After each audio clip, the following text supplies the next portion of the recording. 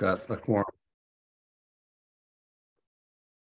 It's Monday, December 5th, 2022, 7:43 p.m. So I call this meeting of the Needham Design Review Board to order. I'm the chair, Mark Lusing. I would like to confirm that all members and applicants are present, can hear us. So when I call your name, please respond. Bob Dermody. Here. Deborah Robinson. Here. Okay. Also attending our town staff person, Elisa Lichman. Applicants, if you'd please respond when I call your project, the Sheraton Hotel, 100 Cabot Street. Yeah. Okay. 210 Highland Ave, Ideal Tile. Yes. Okay. And the Learning Tree Preschool, 225B Highland. Okay. Welcome to this open meeting of the Needham Design Review Board, which is being conducted remotely, consistent with Governor Baker's executive order of March 12, 2020, with extensions due to the current state of emergency in the Commonwealth due to the outbreak of the COVID-19 virus. The order allows public bodies to meet entirely remotely so long as reasonable public access is afforded so that the public can follow along with the deliberations. For this meeting, the Needham Design Review Board is convening by Zoom app, is posted on the town's website, the Design Review Board page, identifying how the public may join. Ensuring public access does not ensure public participation unless such participation is required by law. There is a special permit application for which we will seek public input tonight.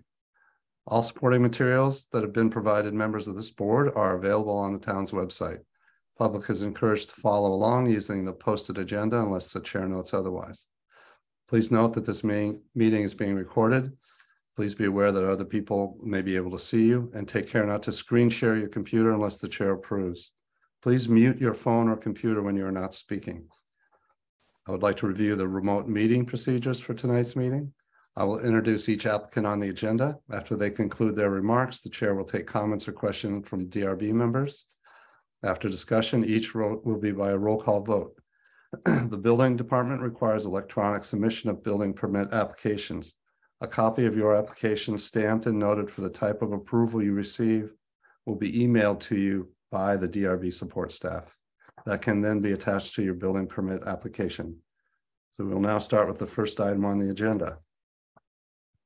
As a public notice is hereby given that Sheraton Hotel, 100 Cabot Street has made application to the Design Review Board for a special permit pursuant to the sign bylaw sections 5.5.3.1a, installing more than one freestanding sign and one additional wall sign, and any other applicable sections of the bylaw. So Sheraton Hotel, why don't you take it away? We're proposing the installation of two 2-foot high by 3-foot wide post and panel directional signs and one 3x3 wall sign over the garage entrance. The proposed signs are not covered by your existing special permit, so we are seeking to add these to the necessary directional signs to direct traffic in a simpler fashion. Okay, do the board members are able to look at this, or do we need him to screen share, and can we look at it on your own package? You're muted, Deborah, I'm sorry. I can see it. Okay.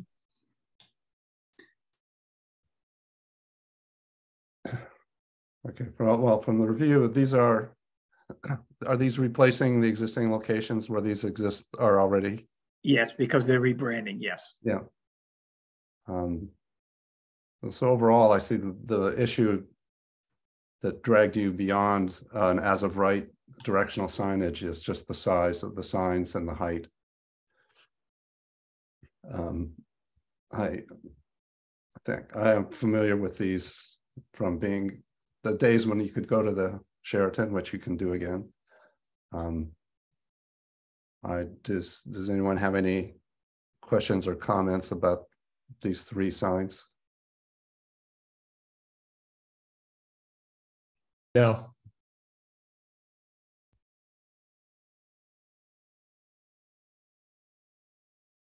And your building signs were reviewed previously, so. That's correct, yeah. Deborah, any questions or comments? So the only comment I have, I guess on the first one, I'm looking at it, the one that says exit and parking garage, which is just kind of small, the one that it's replacing that says exit and parking garage. When I look at this, it says exit and parking, and then it says garage. So like the words parking and garage belong together. So I would put exit on one, exit and then like parking garage together. I mean, that's just my pet peeve maybe, but other than that, I don't have any comment. Yeah, I didn't really read it that way, but I can see how you might. I'm not sure parking garage would fit on a line.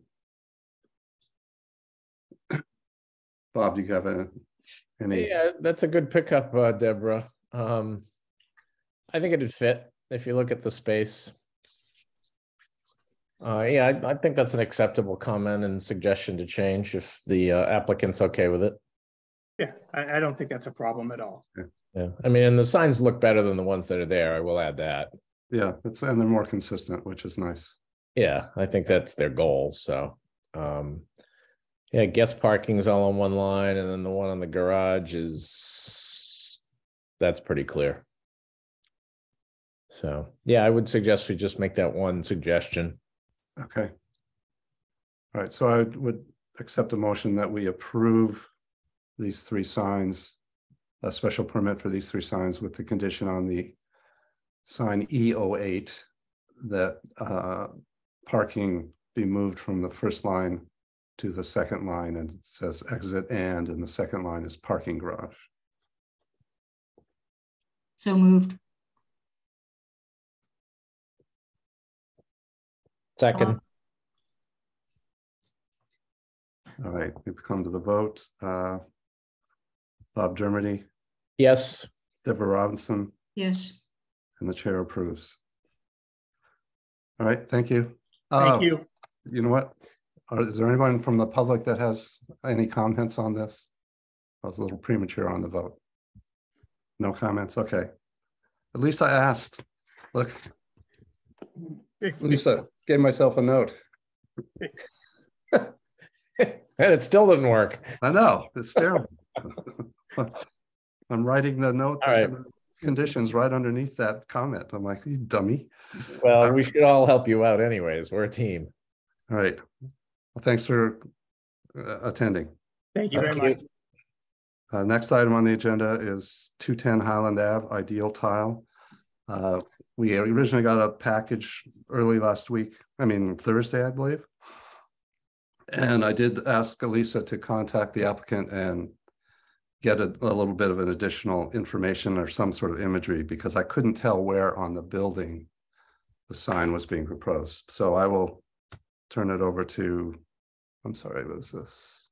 Yeah, we sent additional pictures this morning, and I hope she got it, because she said all set, much better looking pictures. And then we are proposing 84 by 151 inch channel ladders and then panel sign with the backlit lighting, LED lighting, and then installing on the side of the front of the building at the corner. You can see on the pictures. We're gonna use all outdoor LEDs, and then the proper installation as we try to explain on our proposed. Is any question I can try to answer?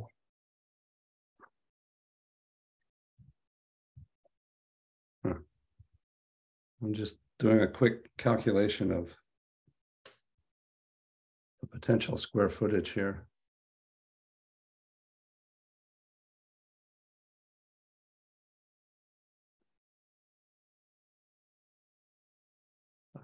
Do you know the width of the lettering in ideal? The word ideal, not the line. You've got dimension lines to the black line separating the two. Do you know the size of the width of the word ideal? I can open the 1 second.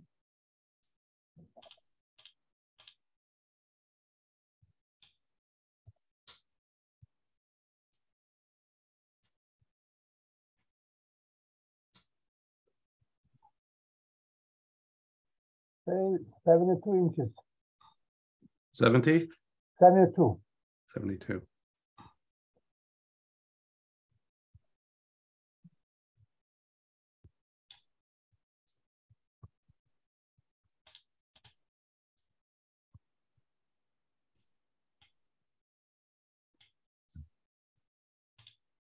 Okay.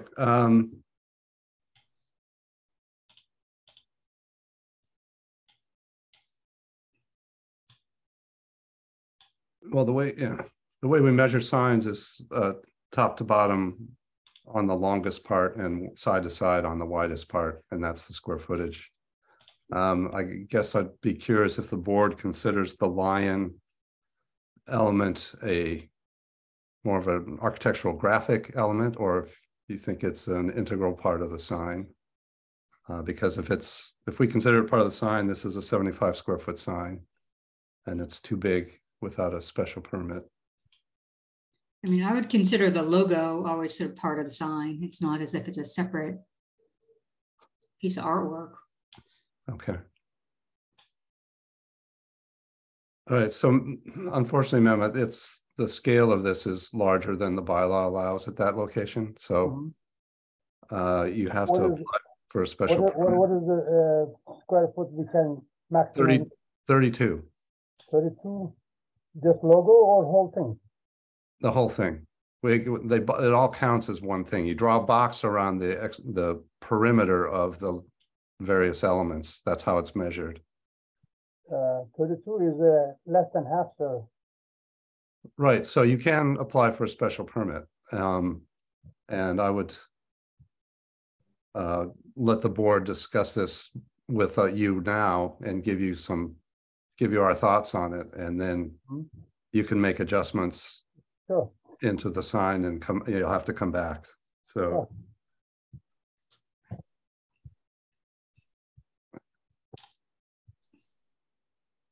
So I'm looking at the large, I'm just having a hard time sort of scrolling in and out on this. Right. But is the intent that the 210 stays where it is, or does that go somewhere else? 210 is existing one. Existing number, yeah. All right. I do have a message that I was looking through. He did review this with the building inspector, and he believes that this location is visible from 128. So the size is allowed as is. So it can be, the square footage is not too big.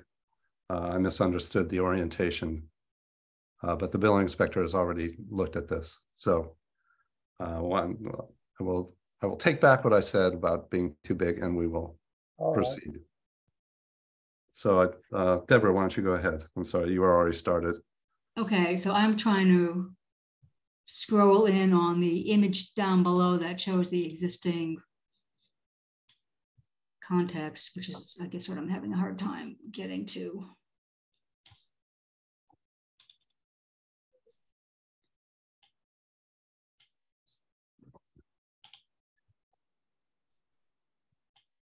So there's a sign there currently. What's that? Is that there's correct? No sign, 210 is number over there, not part of sign. But the existing sign that's there, you're going to remove that? Yes. And those that's are pinned. Banner, so that temporary banner. We will remove that and then put this new one when we get a permit. When I'm looking at I'm just finally just zooming in enough on it. The building looks very dirty for one thing, and then you have this existing, if that's pin letter signs. I guess my issue, the thing that, a lot of times looks really bad. You're seeing existing picture now is they renovate everything and then now it's beautiful. Am I the only one who can't hear him? That's what you've seen on online picture possibly was existing building picture. Now is they renovate all buildings and then now it's brand new. They've cleaned it, Deborah. Okay, all right, because it's like the shadow of the old stuff and the dirt that is just. bothers me more than any of the signage. So wait, so let me zoom back out again. So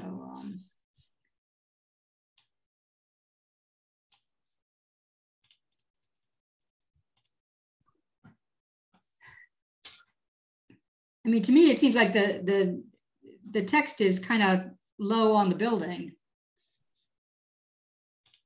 Wait a second. But yes, Hold on a second. we can raise a little bit, but we're concerned about the touching close by the number, you know. Maybe we can space it between the line and then the letters. We can do like another feet upper.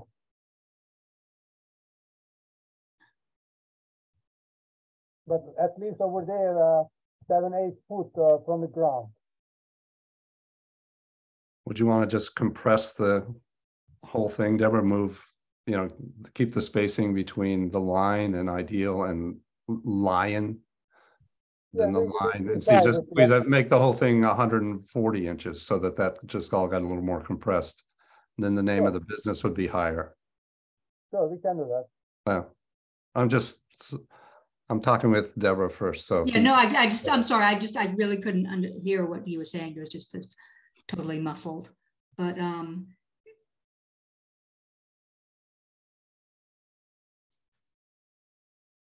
I mean, do you know what I'm saying? That I just think when I look at, even if you make it all a little bit smaller, it just seems to me that the ideal tile, the name is just really far down on the building. Yeah, I guess I guess I feel like it's their choice at this point. Yeah, I mean, you know. It might be a little stronger if it was on top, but I mean, I don't understand the whole idea of tying the lion in anyway. So, I mean, it's just at this point, it's graphic choice. That particular location, this probably works better than it would on other buildings because there's no competition. It's the only sign on that building next to that big parking lot across the street from that gas station. So I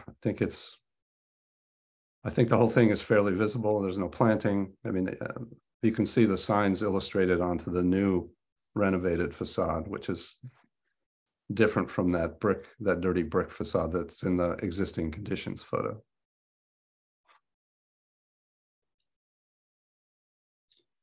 Is this the only tenant in the building? Yeah, that's on the building, sir. Okay. Yeah, because there's a 210 on the side of the building facing Highland Ave, and there's also a 210 on the side facing the parking lot on the west side, with a blank wall under it. So they originally proposed a sign for that side, and the building inspector said it would not be allowed. All right, fine. And is the name of the company Leon Ideal Tile? Yes. Okay. Yeah, I find the graphic a little confusing, but that's my problem. I could live with it being a little compressed, but if it meets the regs, you know, I guess I'm okay with it. I also echo Deborah's comment. I understand the 210 is already attached to the building, but it might look better if it was all aligned. I don't know. If they're not going to move it, I guess I could live with it. Okay. So I guess I'm saying, yeah, I guess it's okay. All right. Well, I think Deborah has a nice point. It's just kind of spread out there. And again, it's a pretty singular visible element. There's not competition, but I think I'd just like to compress that whole bottom section of lettering so that the line's a little closer to Leon and Ideal Tiles moved up. So I would say, let's make the overall, do you think those are 8-inch coursings on that masonry? Yeah, Let's just say that the overall sign is 140 inches instead of in height, so that they compress that up. Okay. You can adjust it.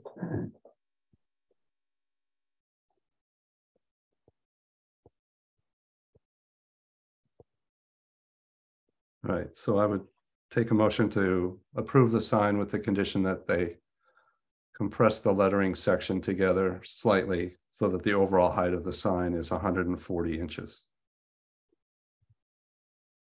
So move. I'll second. Okay, now come to the vote. Bob Dermody, Yes. Deborah Robinson, Yes. and the chair says yes. All right, so thank you. Thank you, sir. Have a good night, all. Thank you. And the next item on the agenda was a blast from the past. Jim did a sign company, the Learning Tree Preschool, 225B Highland Avenue. So which is just down the street from this, actually, from the Ideal Tile project. So welcome, Mr. Tanner.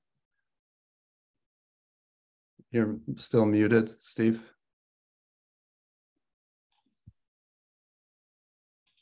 Good to see you all. Hi, Steve. Are we going to Hi. ask him lots of technical questions? Yeah. Wait, Hey, I learned them all from you, Steve. not really, but whatever. You guys do a good job yourself. Good to see you. I've been doing this since 1980. I'm done. I'm surprised to see you here if you're done. You're just helping somebody out. Yeah, an old friend of mine who is in Florida where I should be right now. Yeah.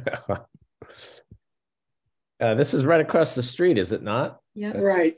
Yeah. Pretty much, yeah. Kitty corner from the Yeah. Ideal Tile. All right, can you tell us what we're going on here, Steve? Okay, this building here was requested by the landlord that the letters be mounted on rails because his building is starting to look like Swiss cheese from all the other people that have put up signs and then left.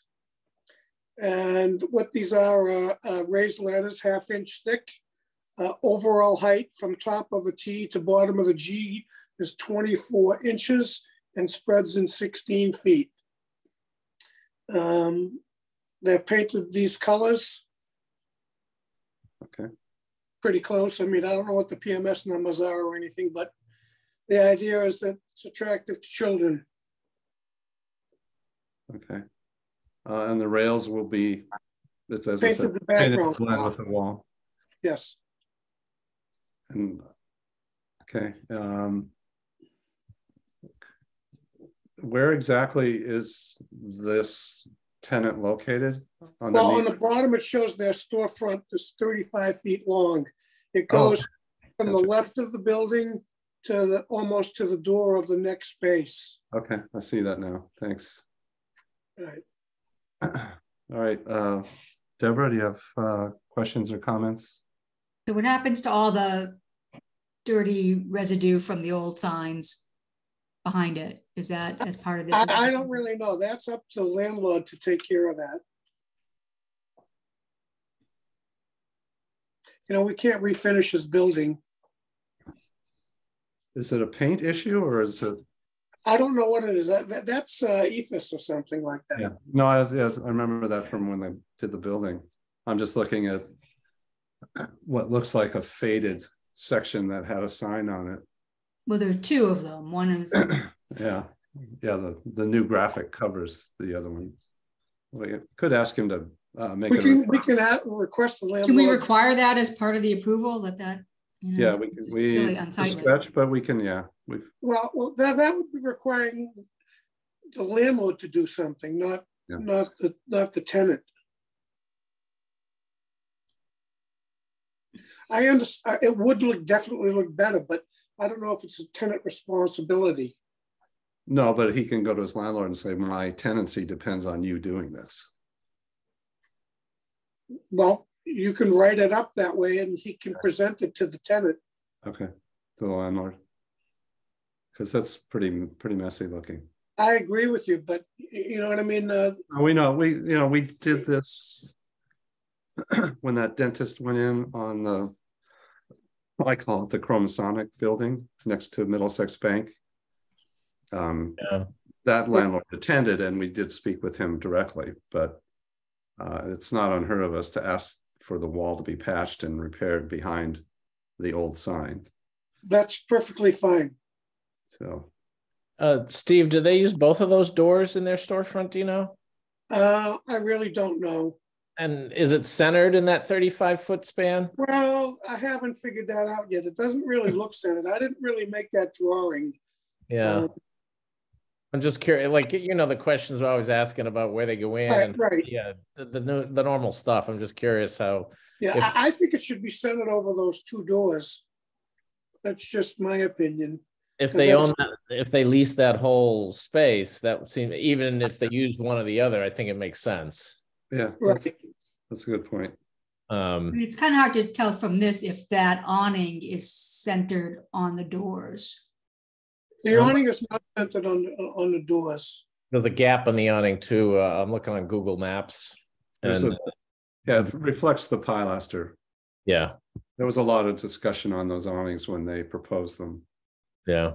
whether they should continue, whether they break them. I think if it's centered over the doors, it does kind of float over the awnings, but the awnings are sort of repetitious as they go around the building and the second floor. So, I think, as I look at it, I'm just saying, what are we trying for it to relate to? And I think Bob's right. The doors are really where they need to relate to. Right. I think it defines the entrance better. Yeah, I think Even though I entered in the back, but it, visually as you drive by. yeah, I think the sign's long enough to cover that. It'll go over that gap in the awning and it'll still work. Yeah. Absolutely fine. It goes so far over that it's not like it almost meant to be there. I mean, it's just obviously we're stretching out over this whole piece. Yeah. Steve, how do you feel about putting it on rails? It was the landlord's request. But if you're a sign expert, what would your recommendation be? If put them up individually. Right. Okay. But I'm looking at that where was it you break, I fix, whatever that place was. Well, they broke the facade, I think. Yeah. That end looks pretty tough. You're right. The one over the left end doesn't seem as bad. Yeah, I think it's our duty to make some comment. I don't know what weight it'll carry, but yeah, I mean, we should improve. Yeah, I think you should too. Yeah, absolutely. Yeah. So I think we'll make a request that they patch and repaint the previous sign areas so that the facade is one color. Yeah. Anybody have any other issues with the sign itself? Like it looks kind of an interesting preschool sign, actually. I mean, it's a nice font and it's nice the combination of colors, but I think there isn't enough contrast between the letters and the rails. I think it's going to be hard to read. No? The rails are going to be the color of the building. Yeah, those rails will disappear. So you see it's really going to be lighter than what we're seeing in the sketch? Yes. Mm. No, it's fun. Okay. So we'll just center it over the door. Yeah, so I'll do a motion, Steve. So I would suggest over the pilaster between the two doors. Interesting. Or just say center over the doors, plural. Yeah. Okay. So I would take a motion to approve this with the conditions that the sign is centered over the two doors and that the building owner patch and paint the wall damage so that the facade is one uniform color. Which is not to say that a patch will make it one uniform color. Sometimes, it's still going to look like a patch unless they would almost paint the whole thing, but presumably a patch is better than what's there. Right. They can paint each square fully to the rest color of the rest of the building. I mean, that's actually either it's faded and they'll have to adjust the color, or it's just a funny photograph. But I mean, it's obvious that it's different. So it's a good time to clean it up. Preschools tend to be pretty stable tenants as far as it's been our experience. Yeah, so it should be worth it to have that done. So we'll be the bully pulpit and suggest that they patch and paint the walls also. Thank you. Can I get approve that motion? Someone move that? So move. Second. Vote. Bob Dermody. Yes. Deborah Robinson. Yes. And chair is yes. Okay. Thanks, Steve. All right, good night, everyone. Good night, Steve. you. Good to Nice. see you. Good to see you. Yep. Okay, and then we have the minutes of November 7th. Are any questions or comments? Well written as usual. Thank you. Yeah, Kristen has a little different style, so but it's working nicely. Yep. She's actually going back and doing a couple that Rana was unable to get to, so we'll have those for the next meeting. I just haven't had a chance to read them yet. All right, so I would take a motion to approve the minutes of November 7th, 2022. So moved. Second. Then we come to the vote. Bob Dermody, Yes. Deborah Robinson, Yes. and the chair is yes. Okay, our next meeting is the 19th. I thought we might have a new member. We interviewed 3 people on Friday with the planning board. They had 3 applicants. There was an architect. Are we still recording? Should we record this? Yeah. Okay, fine. And so there was the first applicant. The applicant that we agreed to offer the appointment to today decided not to do it. There's an architect that does interior architecture and residential work. So I will be speaking with them, but I assume we had a second strong candidate who's a graphic designer and had a lot of art experience and other sort of really a little bit of construction experience. So Good. we'll see what he says. There was a discussion of conflict of interest, and Natasha, one of the planning board members, told her she really shouldn't do work in Needham. And so I think she was worried about that long term, that she might be doing projects that we would look at and would not want to have to turn them down. So we keep searching. Obviously, we need another person because I had to drag Bob out of his sick bed. Doesn't look sick. Yeah, I hide it well. I'll drop a Guinness off after the meeting, Bob. So I would take a motion to adjourn. So moved. Second. And we vote. Bob Dermody, Yes. Deborah Robinson, Yes. and the chair is yes. All right. Really, you. Bob, you saved us. Thank you so much. No worries. See ya. All right. Good night, Deborah. No.